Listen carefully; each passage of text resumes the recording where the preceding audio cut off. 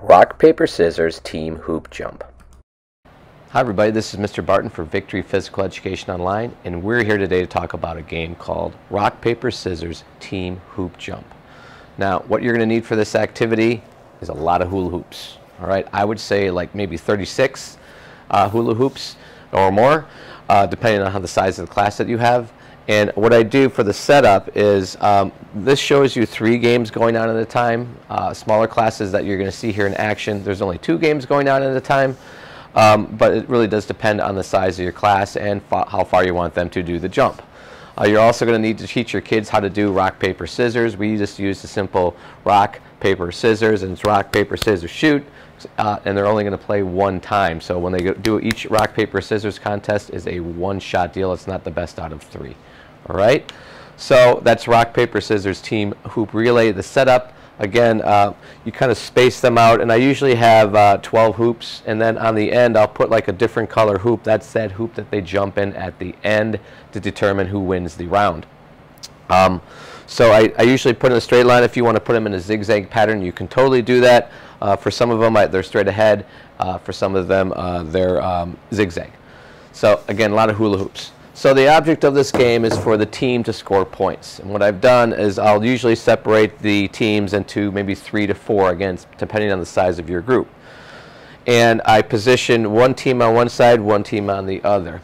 So you have one person that starts in this hula hoop and this hula hoop over here. And I teach them that, hey, when you play this game, you got to jump and you got to take off 2 feet and you got to land on 2 feet, so you have them practice jumping. What you want to avoid is have them just walking through the hula hoops, making sure that they are jumping off of 2 feet and landing on 2 feet. Otherwise, kids get upset if the other group is just running through and they're jumping. It's actually an advantage if you're just stepping through. So teach them how to jump on 2 feet and land on 2 feet. So this person jumps to this hoop, this person jumps to this hoop. Meanwhile, this person is doing the same thing, and eventually they meet. So let's say that they meet right here.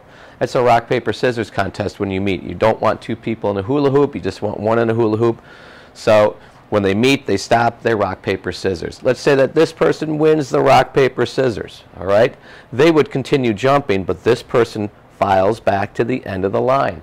Meanwhile, that next person in line has to block that person before they get to that hoop on the side.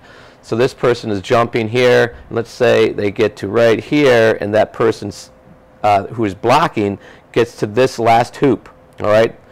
So if this person who is jumping, or if these 2 people right here, rock, paper, scissors, and the person here wins, they're almost at the end, they would jump into that hoop off to the side. All right. If they do, they win that contest. If they lose, they file back to the end of the line, and this person then has to jump in the hoop to meet this person who's going to block them. So this team is trying to get to that side hoop over here. This team is trying to get to that side hoop over there. The first that does so wins a point. Once you win a point, you simply go back, start over. This is a very much of a cardio game because they're going to be doing a lot of jumping. That's why you want some rest time. Maybe put 3 to 4 in a group. Now, after about 2 to 3 minutes, what I usually do is I have one team stay in place. Let's say this team stays in place, and they rotate one game down. So this group would go down here, this group would go down here, they would come down here, and they would rotate over here, and then they come across. This group always stays the same, and what this does is it allows them to play other teams. All right, this is called rock, paper, scissors, team hoop jump. Very popular, got a lot of thumbs up on this activity.